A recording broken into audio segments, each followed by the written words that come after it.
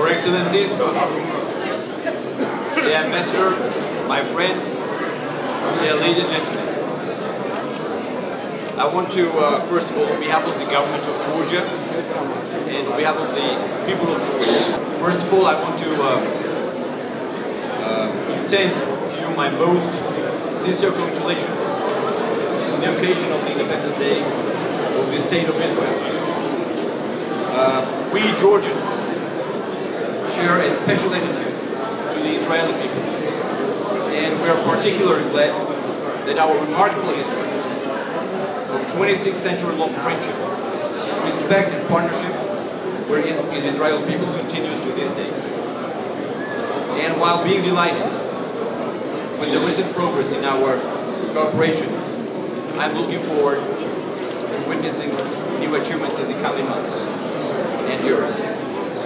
So dear friends, I know you can't hear me, but I know that your heart hears me, and I know that you will accept my wishes for continued peace and prosperity to our friendly people of Israel and to the State of Israel. I want to say from my heart that we Georgians have a special attitude and relationship towards the people of Israel and towards your state. And I want to underline once again that I'm your real friend. And it is not by coincidence that in the last 2 years, our friendship, I would say, became stronger. Our cooperation became stronger. And